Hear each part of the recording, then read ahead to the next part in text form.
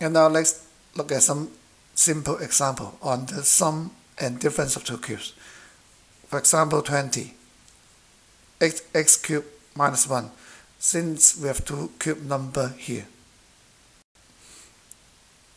We can write this as the cube of 2x minus the cube of 1.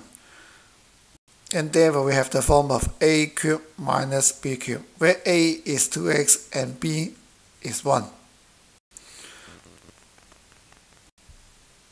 And therefore we have a minus b, a minus b.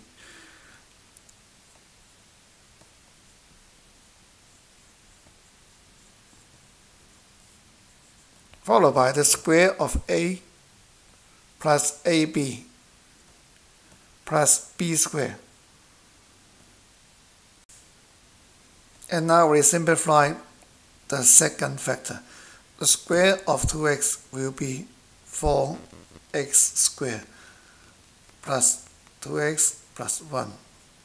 And the second factor, in fact, it cannot be further factorized because this is not a perfect square, nor we can use cross method to factorize it.